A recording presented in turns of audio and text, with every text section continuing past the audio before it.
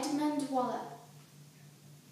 Go, lovely rose, tell her that wastes her time and me, that now she knows, when I resemble her to thee, how sweet and fair she seems to be. Tell her that's young, and shuns to have her graces spied, that hadst thou sprung in deserts where no men abide, thou must have uncommended died. Small is worth of beauty from the light retired, bid her come forth, suffer herself to be desired, and not blush so to be admired.